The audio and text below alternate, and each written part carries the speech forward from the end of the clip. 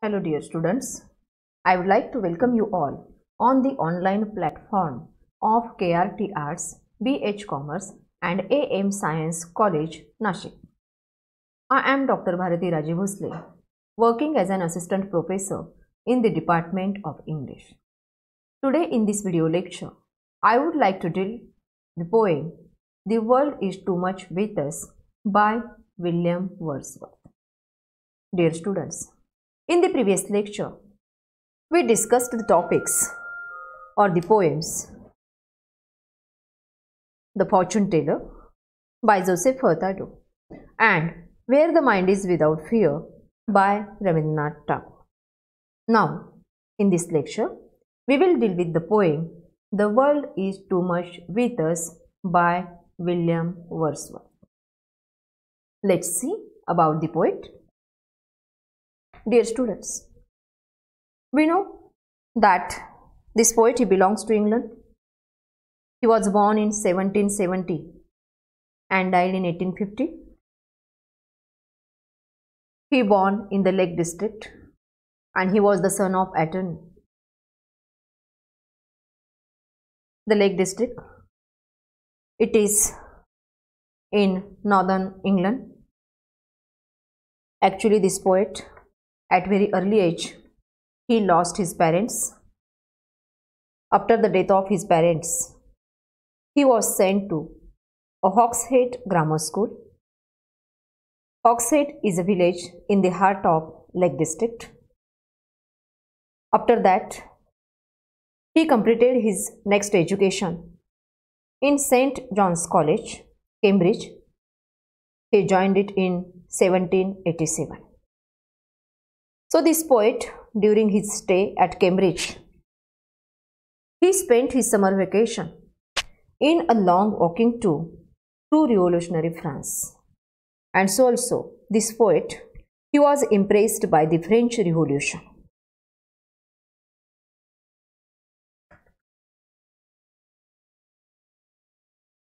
In 1795, after receiving a legacy, Wordsworth lived with his sister Dorothy, first in Dorset and then at Alfoxden, close to his friend and a fellow poet, that is S.T. Coleridge. S.T. Coleridge and William Wordsworth both belongs to romantic tradition of poetry.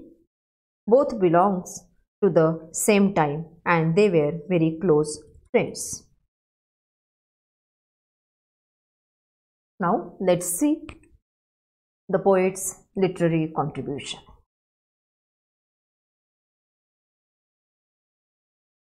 The poet describes the different periods of his life vividly in his works, The Prelude.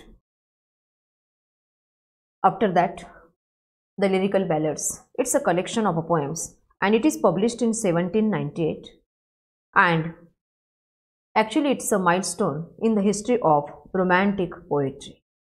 It marked the beginning of the genre of romantic poetry.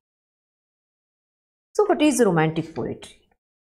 Idealism, escapism, or return to God and to nature are the characteristics of a romantic poetry.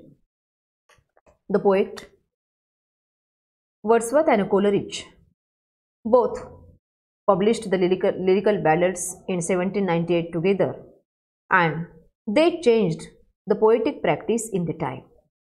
The poems in the collection were markedly different from those of Wordsworth's predecessors and essentially marked the beginning of the genre, the romantic poetry.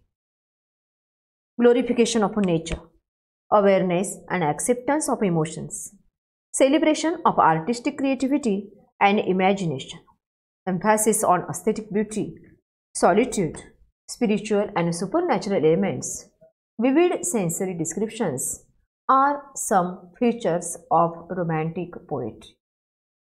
After that, the poet published, William Wordsworth published his next collection, that is Poems in 2 volumes, and it is published in 1807.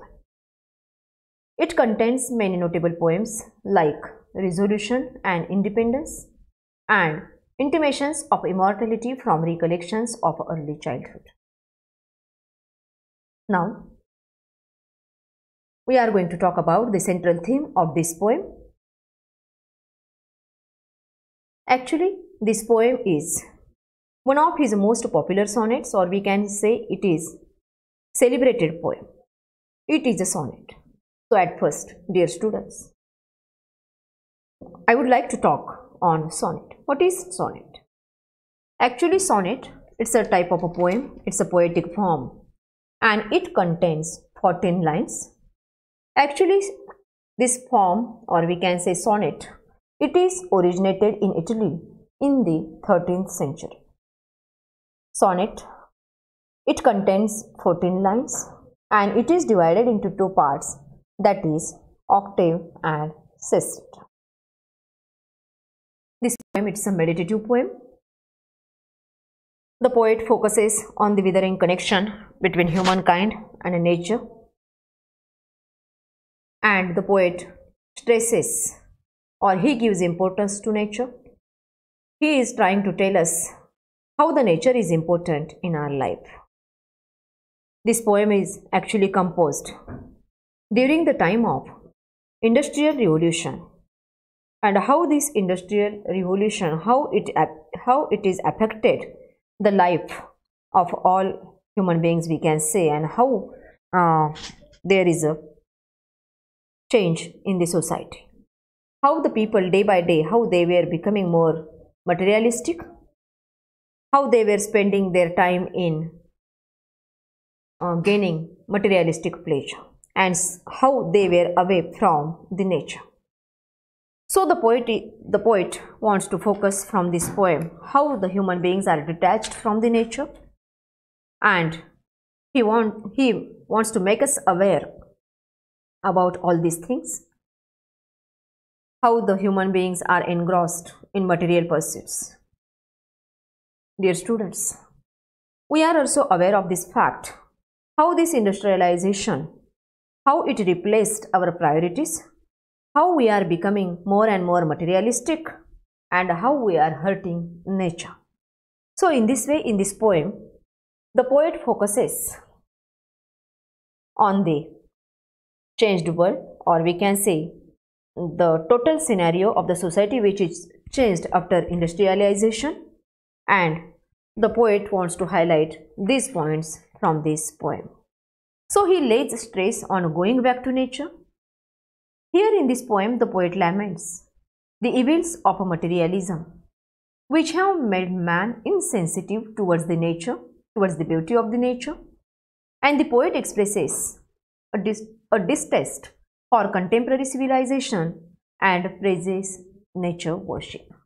So dear students, in this poem, we know that how the poet, how he is feeling very sorrow or sad for all these things, and he is giving stress, or we can say he is urging us for nature worship.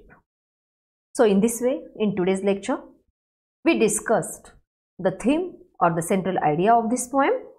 Dear students, hope you might have understood this lecture. We will meet again in the next video with a new topic. New topic means in detail we are going to learn this poem. Okay, thank you.